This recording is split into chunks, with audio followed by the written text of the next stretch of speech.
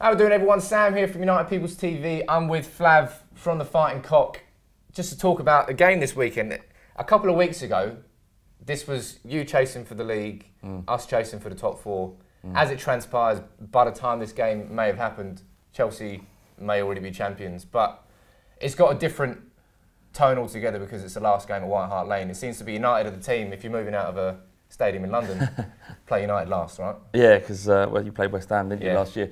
Yeah, we're. I've got mixed feelings about it already. I haven't even really thought about the game that much. This is the first time I'm actually going to have to talk about the football because all the conversation's been about. Do you care about the football at all for this game? Yeah, of course. I don't want to. I mean, I want to win. I mean, I don't. I mean, it'd be typical of the old Spurs of old if we somehow lost this game. But the most important thing is kind of saying goodbye and processing the fact that the stadium I've known, the home I've known for and experienced everything good and bad at Tottenham is going to be razed to the ground, and you know that is at the moment I feel quite sad about it. So that's not something you've really thought about up until this point.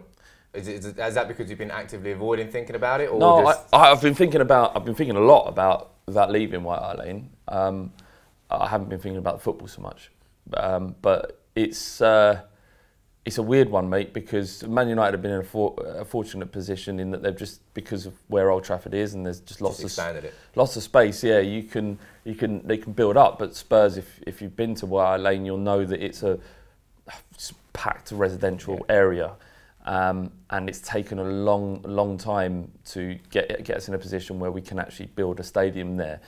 But we weren't able just to expand on White Hart Lane as it is. That has to be knocked down, and it's just, I mean, the plot for the new stadium is huge. It's like... Well, the new stadium looks good already. You've already built 3/4 of it. But yeah, it's coming up. You know, I don't really know what to think about, because for United's perspective now, prior to that Arsenal game, we were still in the top four chase. We were still in the Europa League chase. We're now into the Europa League final. But after losing away to Arsenal and drawing against Swansea in the game before that, Mourinho clearly doesn't give a fuck about finishing in the top four. He made his priority. He's done the right thing though, isn't he? Oh, of course he's done the right thing on paper, because statistically, it would have been harder for us to beat Arsenal away, you away, Saints away, and Crystal Palace at home than it would be to overcome Celta Vigo over 2 legs and then Ajax or Lyon in the final. So he's played the numbers game. Yeah, he's done the right thing. He's played the week. Ajax, you know, I watched the game last night. You're playing them in the final. Ajax didn't look good against Lyon. Lyon should have smashed them. Ajax scored 5 in the semi-final, but they conceded 4 as well. So. Yeah, they could have been buried in that game. Lyon had so many chances, and I think you've got absolutely nothing to fear going into that final. I think you're going to win it, and you'll get Champions League.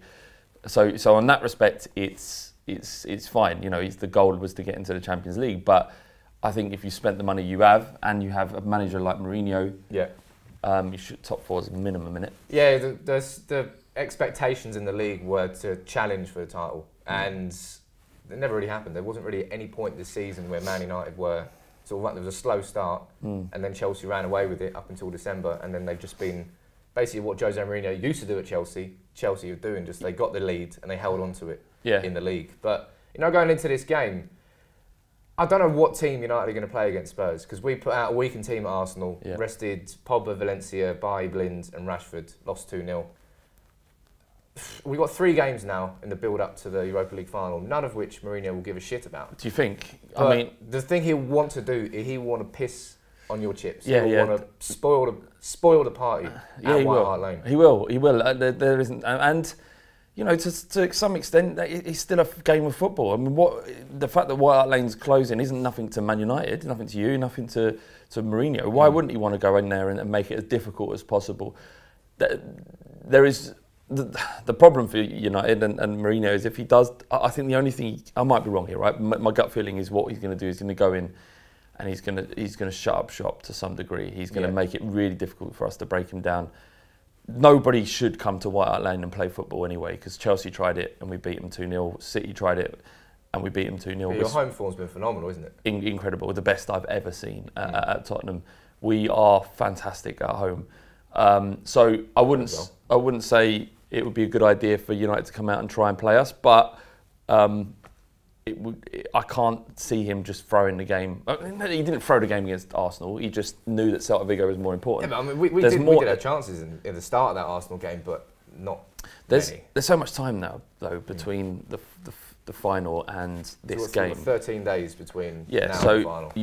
I think the fact that you played last night means that your players will be tired, but I think he plays a strong team. Well, if you imagine, like, what we're going to do is play the players that were on the bench against Celta Vigo will start against you, and that's De Gea, Rooney, Martial, Carrick, Mata, Jones, Smalling. All good players. Exactly. Really good players. He's not exactly going to put out a complete young 11. Tuanzebe made his debut against Arsenal. It was actually Fosu Mensah made his debut at White Hart Lane last year. We got pumped 3-0 up until the point where he got taken off. Then we just fell apart. Yeah, he's great. I really like the look of him. That's the only time I've experienced that Mensah, but I really like the look of him. And you're right. Yeah, he got taken off, and then we scored 3 goals quickly. You've got a soft spot for Rashford as well, haven't you? I fucking love Rashford, mate. I love him. He's in the Rashford fan club. I think everyone's in. You can't not be, but the maturity he's showing at such a young age, and not just that. We were talking this morning. The way he strikes the ball, he's such a class act. Yeah. He's more than just pace. He's not a speed merchant. He's such a good footballer for such a young age. The way he struck that goal, the ball, the free kick against Celta Vigo in the first, that was an incredible free kick. He had no right, and yet he made it unstoppable. Yeah. Fantastic, amazing, and it was deliberate as well. So, the ball over for Fellaini last night against Celta Vigo, a beautiful ball. Just it couldn't have been any better, and a lot of attacking midfielders in that position. I know he's a striker, but in that instance, would have whipped that ball over. They wouldn't have. It was almost like a guided missile to the way I don't know what I'm getting at. It's just the way he struck the ball. The easiest thing would have been to get his foot round it and curl it in, and hopefully Fellaini would have to glance it in. But the way he struck it was so straight, and it was so perfect that Fellaini almost couldn't miss. I think he's great, and I think you don't need to buy another striker. You might need a backup. You might need Griezmann. Do you agree with that? Griezmann at number 10, and all day long. Yeah, but that would be a different thing because he's playing behind the front man. But Rashford is your forward. He has to be. I get why he didn't start against Ibrahimovic, because Ibrahimovic has a lot of money and has massive reputation, and you don't buy a player like him to not start him. But now he's gone, or it looks like he won't play. May never play football again, but certainly I don't think he'll be at United. You've got all you need, in my opinion, in Rashford. Yeah, I think the thing is for United and strikers next season is this is the first year since Fergie that we scored 100 goals in the campaign, right? Which is amazing. I heard that last night, but I'd had a drink, right? I heard it last night. It's true. You scored 51 goals in the Premier League and 49 in cup competitions. No, FA Cup, League Cup. I hope it's true because I've said it now. I heard it as well. I've heard it as well. I've seen it in multiple sources, so either I've been duped and you've been duped. But that seems crazy that you scored 49 goals in cup competitions. All right, but you may well have done. Look at the numbers. Maybe we have, maybe we haven't. But I've heard that, so it's fact, right? So it's fact. But either way, I heard it was on the bloody telly last night. I'm not saying it isn't true, but it just seems crazy. And it does seem crazy. But regardless of how many United actually have scored, you can see a massive shift in how United are playing now under Mourinho in comparison to what we've seen under Van Gaal and David Moyes. Yes, there's been a fucking load of frustrating draws, but a frustrating draw under Van Gaal was like pulling teeth out. 0-0, there'll be maybe one chance you might get. The frustrating draws under Jose Mourinho, we're having like 26 shots. Keepers are having wicked performances, and I'm sure Lloris will have a great game on Sunday, but there's progression. And if United do win the Europa League, League Cup, Europa League, Champions League football, that's a very succcul first year for Mourinho. It is, but I agree, and because of that, he deserves more time. But you're always gauged on league position. Yeah, it's the league. I suppose it's painting over the cracks a little bit if you win the Europa League, but going into Sunday, I don't really know what to expect. I expect Mourinho to be a bit pragmatic in the way he's going to play. For him, it's a friendly. The only thing he cares about is coming out of this game with no injuries. Yeah. That's his priority from this match. I'd say, well, what you can expect from Spurs is high intensity, to have absolutely zero time on the ball, to be forced to play football or go long, and then to have to deal with incredible movement from our front three players. That's been the key to our successes. I'm not saying that all of that will come to fruition. Yeah. That's the way we play when we're playing well. Doesn't really bode well because, you know, Eric Bailly, he's now banned for the final. He's probably going to get rested. And Daley Blind's probably the best defender on the ball we've got. I expect Jones and Smalling to play against you. And neither of them are good if you intensely press them and force them to play football quickly. Yeah. I think they'll fuck up quite a lot, which Yeah. means you're going to get possession high up the pitch, which is when you lose possession in your own half and your defence isn't in shape. Yeah. When you've got players like Son, Ali and Kane who are moving, Yeah. that's going to cause us a hell of a lot of problems. The other thing also Spurs have been really good at this season is a defensive unit at home is very good. We've got a tiny football pitch. So hard to kind of... We essentially switch between a back three and a back four at will. So if we've got the ball, it turns to a back three, fullbacks push up. But what actually happens as well is when we lose the ball in possession, the fullbacks sit back and it becomes a back five. Right. And then Wanyama and probably Dembele will sit in front, and it makes it really fucking difficult. I'm pissed off we never signed Dembele. Because that was at the point where we were still looking for midfield replacements, and he was bossing us every time he played us. Was it Fulham you signed him for? Yeah, he's my favourite player. He's so good, he's so strong. He's the strongest human being on earth. He hasn't even been our best player this year, but when he plays, he makes things so difficult. He doesn't lose the ball.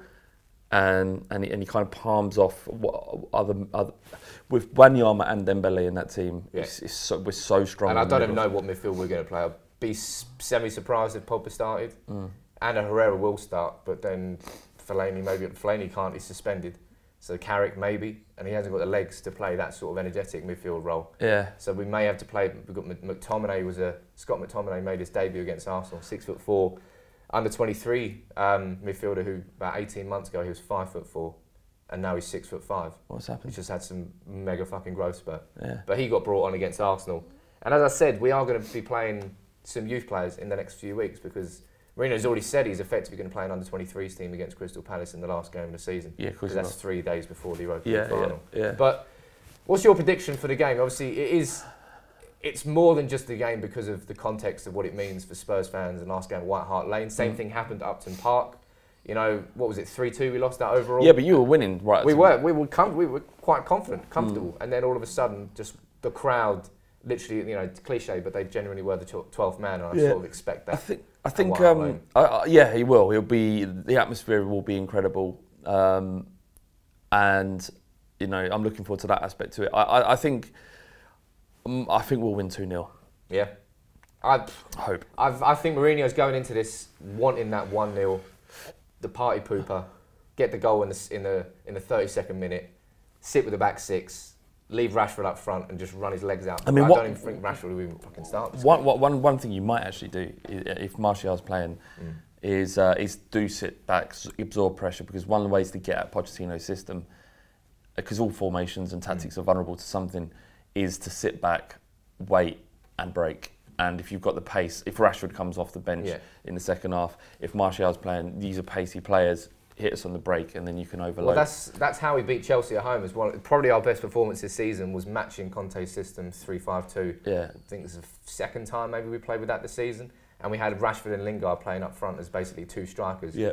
Balls over the top were causing them no end of problems. I remember, yeah. And maybe we can do the same thing against you. That's probably the best. Maybe that will happen, but I don't think Mourinho gives a shit about the game other than just spoiling Spurs' party.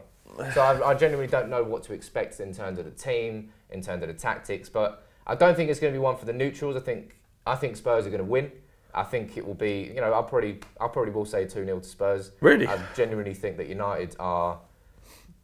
The league is done. The league was finished at Swansea as far as Mourinho was concerned. We saw that against Arsenal. Arsenal was a game where We were still in the top 4 chase. We had all the players available. We could have got Arsenal because we know what Arsenal were like this season. We saw you tore them apart at White Hart Lane. Yeah. We drew 1-1 at Old Trafford. They got a 90th minute equaliser with their first shot on target. That game, they weren't in control of it at all. They're playing with such a high press. Yeah. We just didn't get enough balls in behind. We sat deep. We lost 2-0. Maybe the exact same thing is going to happen at White Hart Lane. I don't know, but what's your prediction? I think it's obviously going to be an emotional game for Spurs fans. We saw how much that helped West Ham at Upton Park, and I'm sort of expecting the same thing here. But you can tell from the tone of my voice, I'm in Mourinho's mindset now. The league is done. Yeah, We've basically got 3 friendlies until Stockholm. But what do you think the game will be? How do you think the game will pan out? Will Mourinho spoil Spurs' party? Probably not. He will try to, but I think your team's too good. Thank you for watching the preview. Thank you for Flav for coming on. Pleasure. Good luck on Sunday. Cheers, mate. Good luck at Wembley next year as well. You fucking need that. Yep. Sorry. That's another video. Yeah, I shouldn't have done that. Anyway, drop a like on the video. Subscribe to United People's TV if you want. We'll see you soon. Take it easy.